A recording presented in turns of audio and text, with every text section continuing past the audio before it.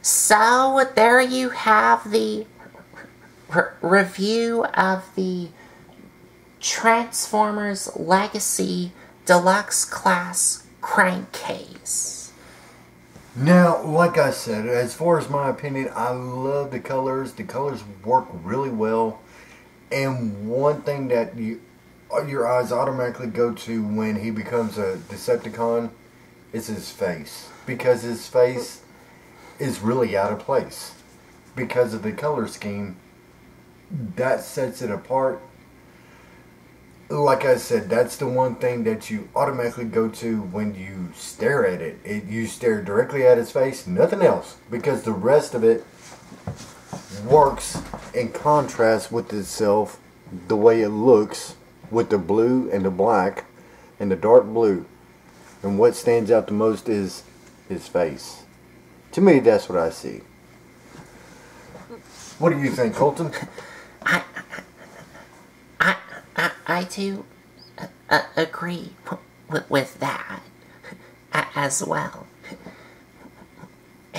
And my thoughts for this figure, he's a pretty cool figure, or a pretty good figure.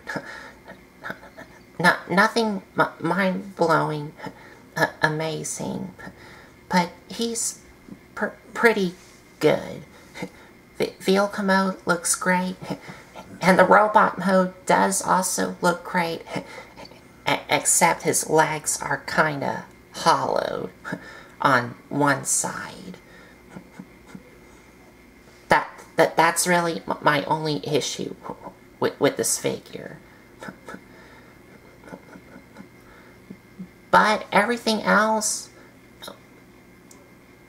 oh, and another issue I have with his new weapon here looks good on one side, but kinda hollowed out on the other side. That's another issue I have with him. I just like the way his grill turns into a gun. It never crossed my mind. Yes. His grill becomes a gun. I've never seen that before. Okay. I've also never seen that before. And like I already said to y'all, I don't have legacy skids, so I don't know if there's heavily remolding for this repaint, or just some remolding that they did with this figure from the skids mold. I think they probably only did a slight modification with this figure from the mold. I could be wrong, but if it is, let me know in the comment section below.